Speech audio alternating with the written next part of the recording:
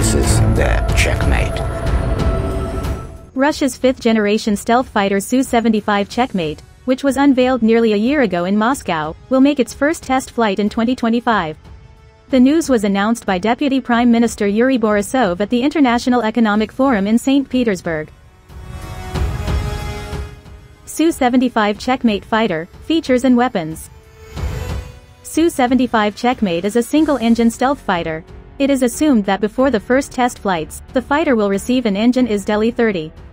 This engine is expected by all Russian aviation, as it is expected to become the main propulsion element of both Su-57 and Su-35 in the future.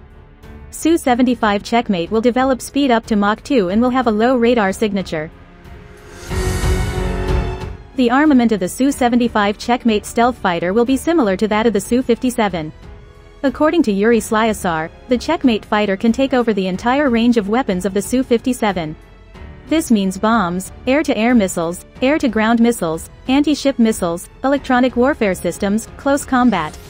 This fighter will also have a 30mm automatic cannon. The Su-75 Checkmate will have an unmanned version. If the tests are successful, United Aircraft Corporation Rostec will begin mass production. As mentioned above, the UAC hopes the first customer will be Russia, which is very likely.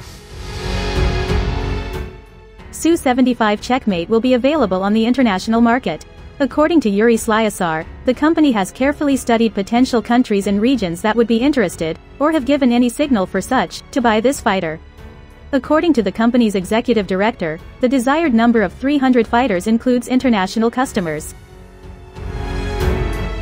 It is also rumored that the Su-75 Checkmate will be a budget fighter and a real competitor in the international markets of the American stealth fighter of the fifth-generation F-35 Lightning II. The Russian company Rostec has announced its intentions to begin mass production of the light stealth fighter of the fifth-generation Su-75 Checkmate in 2027. Chemezov confirmed that the prototype has been created and the designers are currently preparing the design documentation. It became clear that the prototype of the Su-75 Checkmate uses certain equipment from the already created Su-57. Chemezov said the prototype integrated the onboard computer in the Su-57's engine, but they had been reconfigured to meet the requirements of the Su-75.